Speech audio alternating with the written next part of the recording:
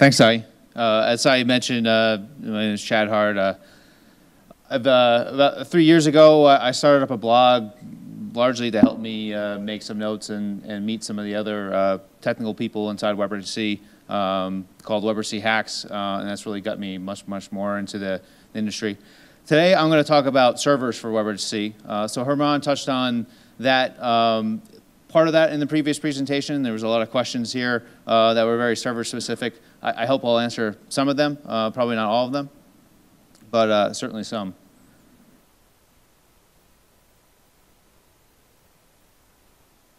So as Herman started out, usually when you see WebRTC, you hear about it's peer-to-peer, right? And you can send VoIP peer-to-peer. And there's a lot of focus on the browser and the browser in a mobile app. And then you usually see some sort of diagram like this that shows just the signaling stuff down there. And I always, like, starting out, I was always very, kind of scared of, like, what's going on here. I knew how to program. I was, in the browser and do JavaScript, but, the server-side stuff was hard. So I can say the server-side stuff, it doesn't have to be that hard. It can be in some situations, but definitely getting going, it shouldn't scare you off. And I'm going to walk through some of those aspects during this talk here. So if you go into more detail, and this is actually from the W3C WebRTC spec, there's actually a lot of elements here. It's not just two little browsers, right? And a bunch of these are the actual servers here, right? And I'm going to explain what these things are. There's 4 main types of servers in WebRTC, right? There's signaling, which basically you always need. There's NAT traversal, and I'll spend some time on this. This is really important, especially for production environments. I mean, realistically, you probably should have this in your application development environment, but there's different levels you can do. Media servers and gateways, they're really application dependent, depending on what you want to do. And we'll discuss some of those applications in a moment. So let's start out right away from signaling. And I think as you've discovered now, WebRTC is not just peer-to-peer. You need to have this signaling server, right? WebRTC is peer-to-peer for media, right? But WebRTC is not peer-to-peer for signaling. And why do you need signaling? Well, we just talked a moment about this thing called Session Description Protocol. I can say I spent many hours with help from experts trying to build an SDP guide here. It is a very complex thing. But it's important because you need SDP basically defines the capabilities and permissions of what one side, what one browser can handle, and it needs to share that and negotiate that information with the other browser, right? So all that information is encapsulated inside SDP, right? And while it's possible to manipulate SDP, and there's a lot of actual use cases where you might want to do that today, most of those are more advanced use cases.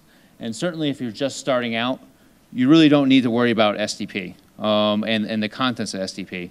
What you do need to worry about, though, is how do you get SDP from one browser to another browser, or from one of your clients to another client. And that's what signaling is all about. It's about transferring that SDP from one browser to the other browser.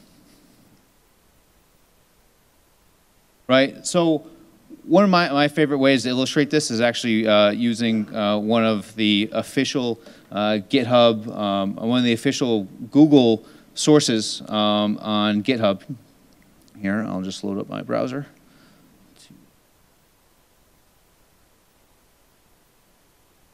All right, and I like this because it walks through the process that you saw Herman present just previously, right? Step by step. So we start by getting the media, right? That's our get user media, see our screen here, right? We create a peer connection, right? And this next step is really where the signaling part comes in, right? We're going to create an offer, right? And you can actually see that actual offer down here. Again, this is just for illustrative purposes. If you're doing more advanced situations, you can actually go in and edit this and change this. If you want to prioritize certain codecs or capabilities or remove certain types of network connections, you can do all that. There's other ways to do it too, but that's available to you, right? So then we're going to set our offer, right? Then we're going to go to the other side. We're going to create an answer, right? We're going to set our answer, right? And now we're here, we're connected. right? So it seems like there's a lot to the process when you see it at first, but really, if you just go through some of these samples, you can see there's in reality, there's not as much going on as you might think, right? There's a lot of things that go on that are automated and taken care of for you as part of the APIs.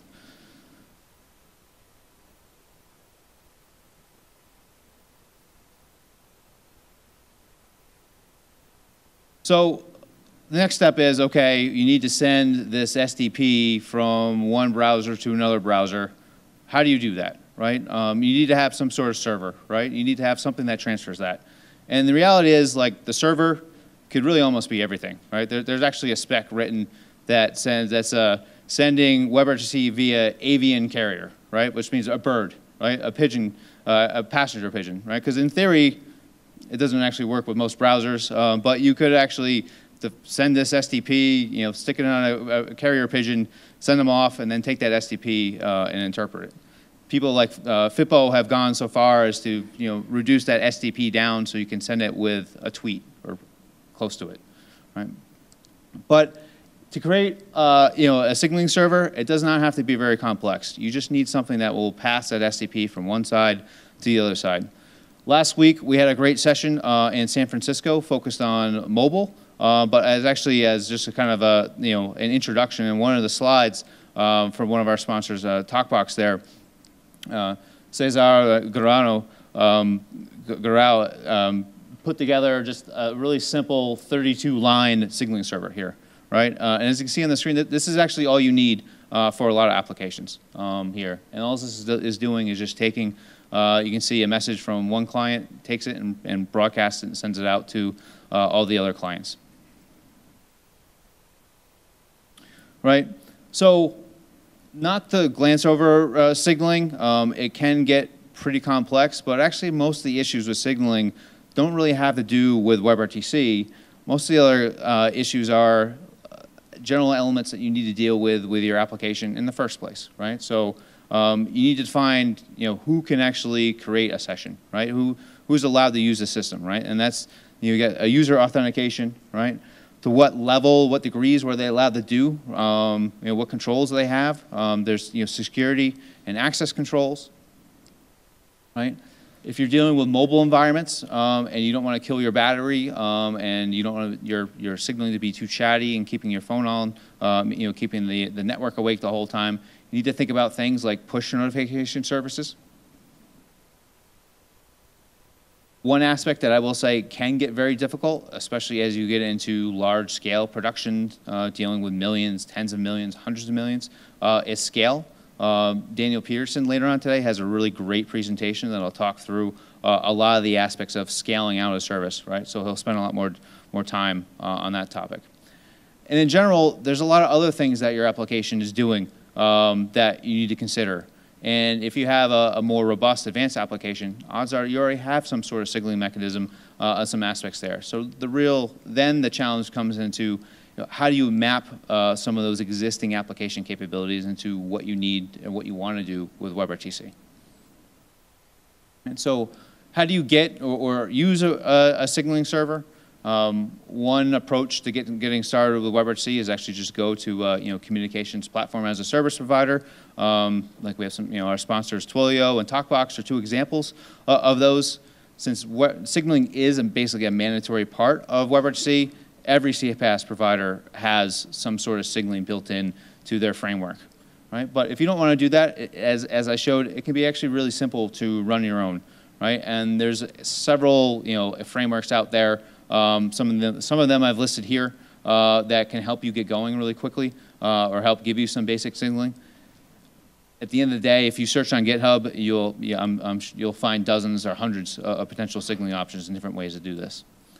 Beyond that, there's a lot of other, you know, more specific signaling and messaging type services that are designed specifically for sending messages between elements, right, or mediating those sorts of things. And you can see some of those here, like Firebase, PubNub, you know, even Google Cloud Messenger, which Daniel will talk about a little bit later. All right, so that's signaling. The next segment here we're going to go into is NAT traversal firewalls, right? And these are devices that are part of the network. And one of the challenges with WebRTC versus, say, existing telecom systems is when there's no connection, you can't just go tell your user, oh, I'm sorry, you have to go change your network, right? No one's going to go and tweak their firewall or their router just so they can make a call with you, right? So a lot of the work that's been put into WebRTC and the standards are about getting around that sort of process. So you as a user and your users at home or at work can just have a very quick, simple call with WebRTC without having to worry about the network or making any changes. Right? So to start out, I'd like to talk about the NAT problem, right? And NAT stands for Network Address Translation, right? And in traditional web systems, you have a web server here, right? And they're really set up for your users at home or at work for talking to those web servers, right? And this system works pretty well. Systems there to do this. All the the network configuration for doing this is pretty well established, right? If there's something out in the World Wide Web, generally you're allowed to go get it as long as it's over HTTP and follows the usual parameters. WebRTC breaks this, right? Because now we're talking about doing peer-to-peer media, right? We're not just going from a server, from your client to the server. We're actually going from client to client, right? And we're just sending things direct, right? It's peer-to-peer. And that's really where a lot of the issues start to come into play, right? So most networks are behind these NAT devices, right? And NAT devices exist for a lot of reasons, but fundamentally, before IPv6, there wasn't enough address space out there. And for management purposes, your ISP or your IT manager generally put in some sort of NAT device, and you had a local address, right? So a couple examples of local addresses here, right? And these addresses are used, within the local LAN, the local environment behind the NAT. Right? And what's exposed externally is a different address, right? And the problem with WebRTC is I need to have this client talk to that client. So how do I know its address, right? If the only way, the way these clients look to the outside world, it actually shows the external IP address, right? But to really reach this client, I need to know how to get through that external one and also find the local internal address, right? And be able to differentiate that between one of dozens, hundreds, thousands, tens of thousands of potential clients within that local area network.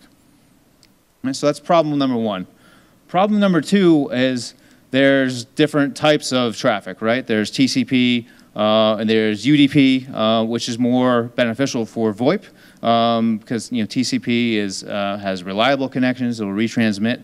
But in most cases for voice over IP, there's no time for that retransmission, right? If that packet or that message doesn't get through, it's too late. You're better off just throwing it away and not bogging down the network, right? And TCP and UDP, they follow certain port ranges, all right? Particularly UDP. And a common practice for security reasons for a firewall is basically just to block anything that doesn't look like it should be there or that you don't want to have access. So to prevent external hackers from penetrating your network or finding some service and exploiting it, right? So firewalls very typically block certain ports or they block UDP altogether. All right, so just to recap, some of the problems and some of the addressing scheme that you should keep in mind when using WebRTC, there's three main aspects to addresses that you need to remember. One is the IP address, right? And I showed all IPv4 addresses, but this could also be IPv6, right? There's ports that you need to deal with. There's common ports like 80 and 443, but then there's a whole big range of UDP ports out there. And then there's the protocol that we talked about, UDP or TCP.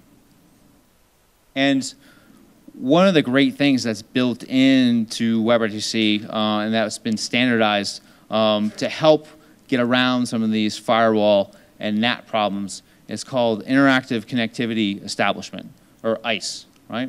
And as you see here, basically ICE is a protocol for allowing a client behind a NAT or firewall device to talk to another one that may or may not also be behind a NAT or firewall device. And there's two types of servers that handle ICE transactions. And I'll go through it in more detail what these things are. Right? But the first is a stun server, right? Session Traversal Utilities for NAT. They're pretty archaic names, right? But the second one is a turn server. And I'll show what these are. So the first one is the stun server, right? And we talked about the problem here. I need to know as a user, what is my, basically, what does my external address look like so I can include that addressing information externally, right? And the easiest way to do that, just like you can usually on some web pages, websites offer this, is let's just go out to a server and ask it, what is my IP address, right? So it goes out. Stun server basically is you do a request and ask, what is my IP address? And it returns not the internal one, it returns the external address that it sees here, right? The second type here is actually essentially acts like a relay server, right? And this is turn. So when you can't make a connection via stun for whatever reason, turn servers generally have a well-known public IP address, right, that both clients can reach, just like your web server, and the media ends up being relayed through that media server, or through that turn server, right? So comparing these two items, important things to remember, one is stun, one is relay, right? When it comes to cost, right, stun is very scalable because it doesn't have to do much, right? You're just basically asking for an IP address. It sends back that information. Turn, on the other hand, is much more intensive, right? Because it's relaying all your media, right? And someone has to pay for that bandwidth and that server at the end of the day, right? So turn ends up being a lot more expensive. Another challenge with turn, if you don't architect your network right or have enough, you can actually introduce delays and latencies, which can hurt quality. Right? So how often are these different types of relays and turn servers needed here? So generally, stun is almost always needed. I asked Varun, who will be giving a talk later on, to maybe pull some stats from his callstats.io database to see what's the latest on number of users that need to have a relay to be able to use a turn server. It's around 24%, right? And TalkBox, another sponsor that's here with us today. This data is a few months old now, but for them, you can see it ranges quite a bit from day to day or from month to month. But on average, it's somewhere around 10% or so of turn server of all WebRTC calls require this turn server. So you can see, even though turn is expensive, if you're running a production network, is it okay for 10% of your users not to be able to connect or make a call? In most cases, I'm guessing it's no. So this is why it's really important to include a turn server, right? And using these turn servers is actually is relatively simple, actually making use of a turn server. And I'll show you quickly how to do this here. So the first thing you want to do with a turn server is actually just get an ICE service object, right? Go here, I'll load up my terminal. Briefly, let me just clear. Right, and you'll see here, in this case, I'm going to use a turn server for one of our sponsors, Twilio. This is a very simple REST API call. Most of the vendors, people who offer turn servers, have libraries you can integrate in to make this. And so I'm just going to do this very simple REST API call to the turn server, essentially asking it for an ICE servers object. Right, and I'll walk through what that looks like in a moment, and then I'm just going to pipe this to a simple Python command just to format it and make it look nice. Right, so you can see here what this returns is a list of different ICE servers. Right, and I'll walk through. I'll show in a moment. Let me walk through here what some of these things are. And you can see the first one is a stun server. Right, you can see this other one here is a turn server, and there's a few different varieties. You can see they use different protocols here, TCP and UDP, right? And ideally, your turn server is going to give you a bunch of different options for connecting, right? So in case you come across some firewall that, for whatever reason, blocks TCP or blocks certain ports on TCP or blocks UDP, you have many different options for getting through and connecting.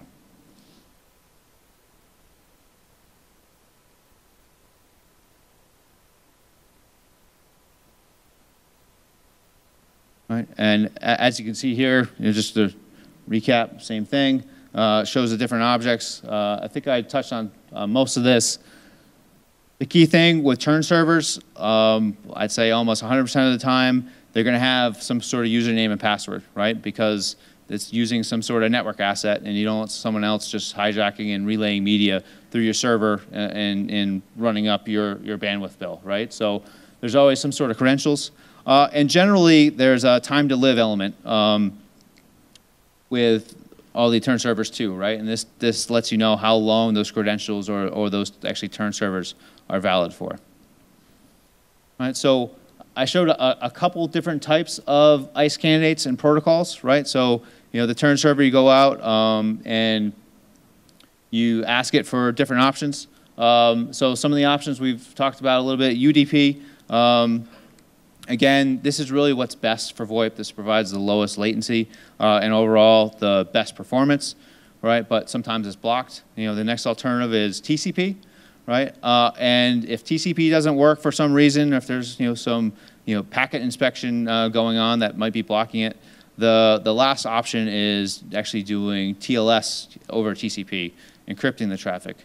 Now, TLS over TCP in some ways is not great because you're actually encrypting the traffic twice. You know, WebRTC's traffic by default is encrypted, and you're encrypting it again. It's not really providing any security benefit on top of it. You're just doing this to hopefully allow, so the firewall permits the traffic to go through, right? And you'll see turned S candidates, right, for this. As you see in this example I have here, the last one is turn S, right? That lets you know it's TLS over TCP, right?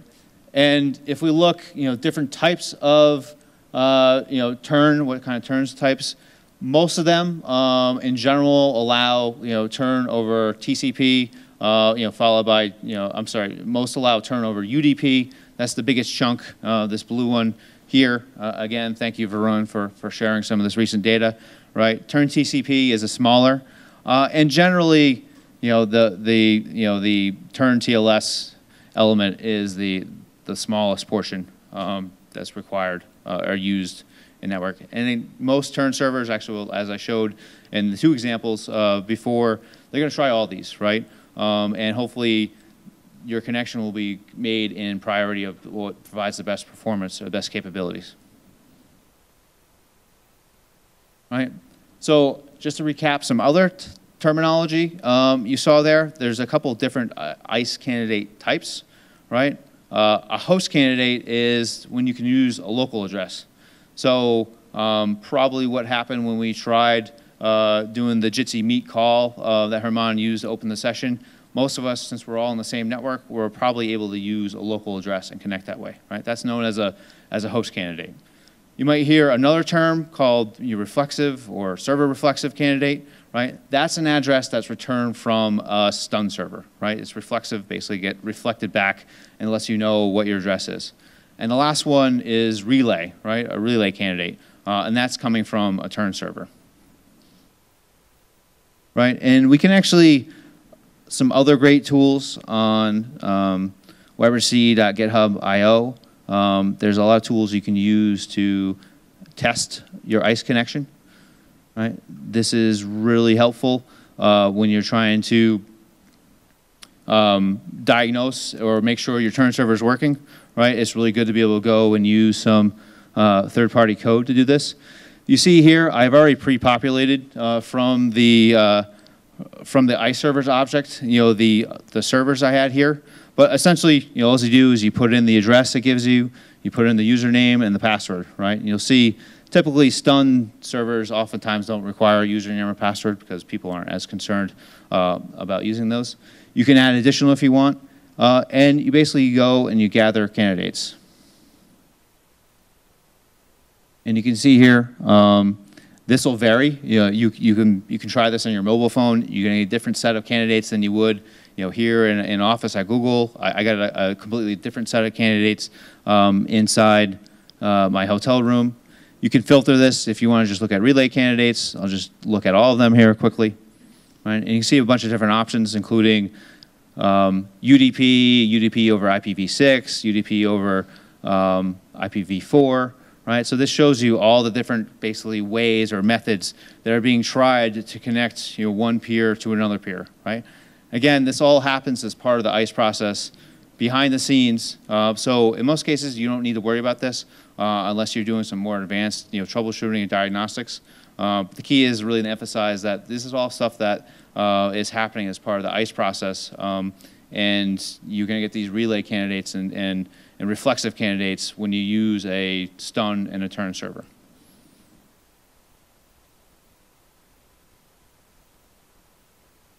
All right, included a couple other links here.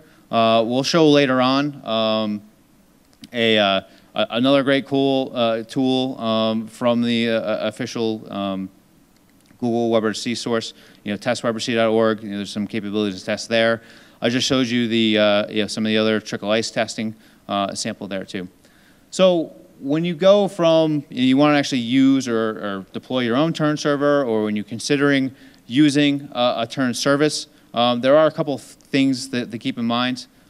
Just probably one of the highest level, the simplest ones to start out with is you really want to have some level of redundancy and ideally geographic distribution, right? Because especially if you have users that are distributed throughout the world, right? The turn server relays media, right? So you want to consider the latency that happens between the user and that turn server and the turn server on the other side. If the turn server, if I'm trying to call from here in Brazil, and my turn server is up in my home in Boston, and for someone else down here in Brazil, right? That's going to be a really long loop and delay. That's not going to lead to very good voice quality. It's much better if my audience is in Brazil to have a turn server that's in Brazil, or one that has a very low latency or close connection. And so just to conclude on the turn server section here, what are some of the ways to get a turn server? Well, most of the CPaaS providers include some sort of turn option. Again, this is something that everyone should have in production. If you want to run your own, there are several options out there. My personal favorite is the co-turn server, which is widely used, but there are others as well. And there are several dedicated turn services, right, where perhaps you don't want to use a larger kind of communications platform as a service, API set. You just care about having access to that turn server and doing some of the things I showed you earlier, where you just basically go and get the ICE servers and add that ICE servers object into your peer connection. There's a bunch of services that allow you just to do that, right? And they generally charge you, based on bandwidth for the amount of bandwidth you use. All right, so next I'd like to talk about media servers, right? And there's a few reasons why you might need a media server.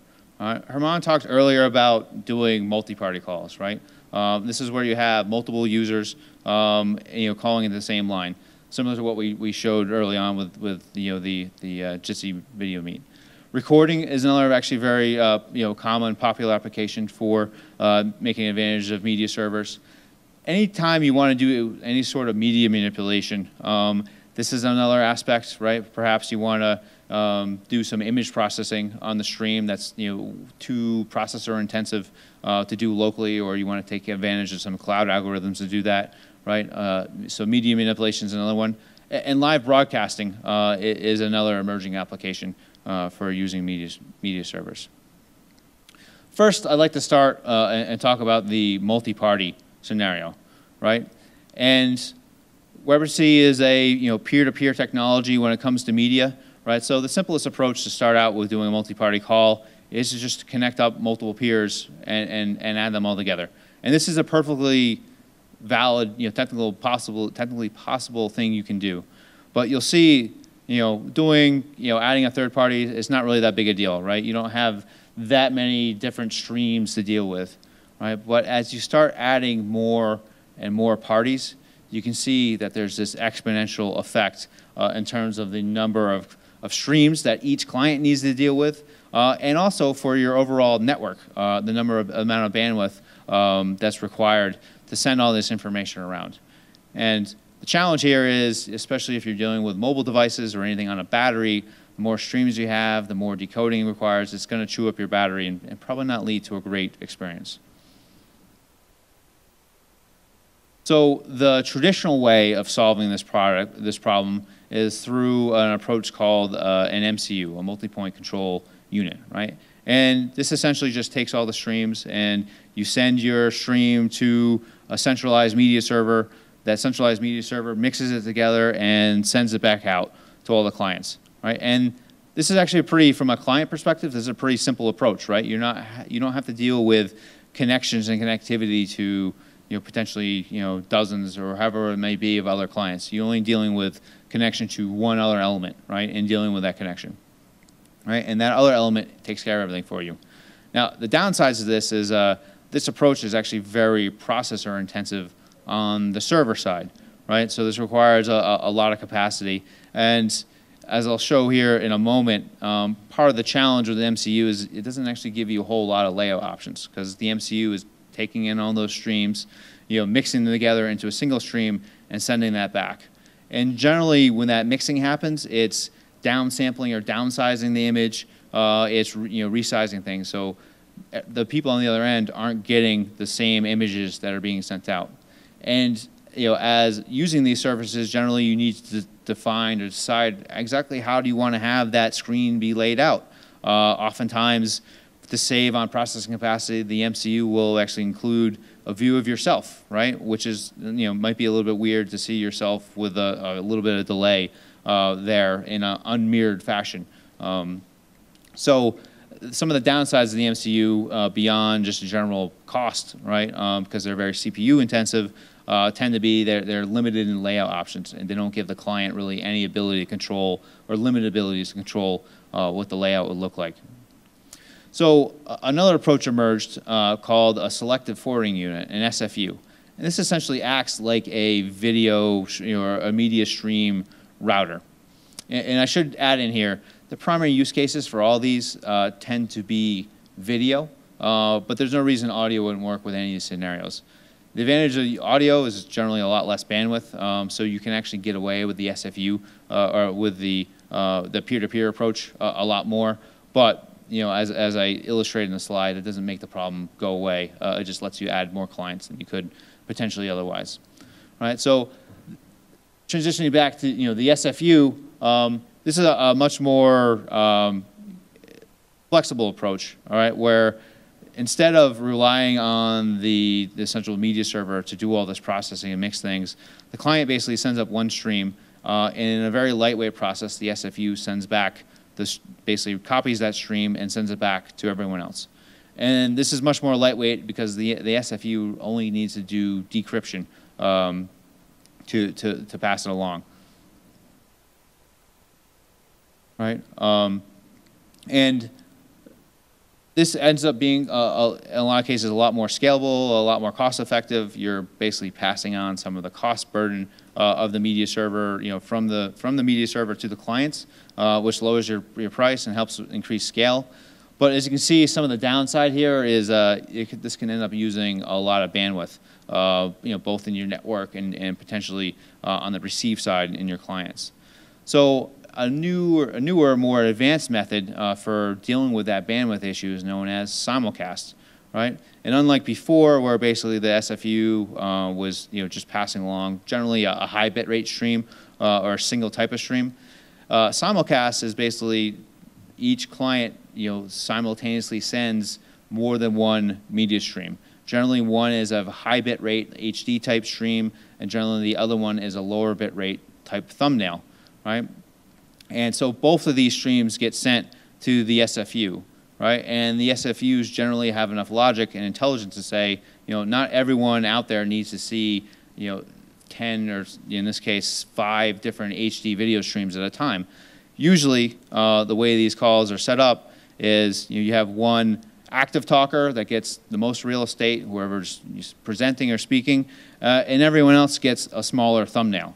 Right? And this allows you to scale up a lot higher because now instead of sending back all those HD video streams down to every client, you're just sending a series, a few smaller thumbnail low bitrate video streams, right? And as a client, in this case I'm showing an example from the Jitsi video bridge that we showed earlier, but Google Hangouts works the same way.